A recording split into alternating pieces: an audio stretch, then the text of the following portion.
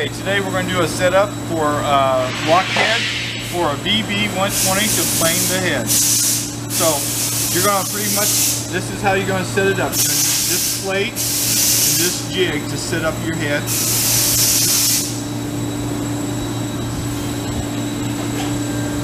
Then you're going to have to level your head. You're going to use these standoffs right here. This is right here. You can use one to set the front to back levelness, and for your side to side you're going to need these cams. You can adjust it to check, adjust the tilt on this to check do your levelness. You're going to need a machinist level just like this one.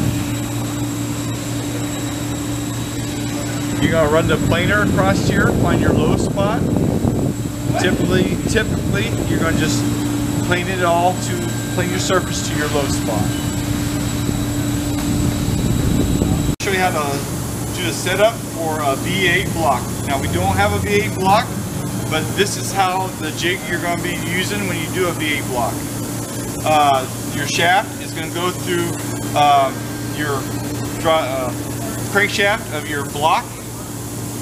This is going to go through your valley of on the top of your engine. You're going to have cylinders on the right side and cylinders on the left side. So what you're going to make, first thing you're going to do is make sure your table is level with the machine level from forward to back, left to right. Then you're going to offset your engine so your one side of your heads or your block is level here.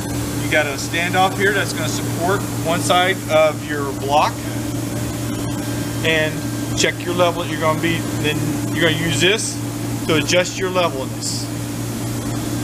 And once you have your levelness on your block from front to back, side to side, then you're going to be ready to either plane your V8 or plane your head gasket or bore out your cylinder.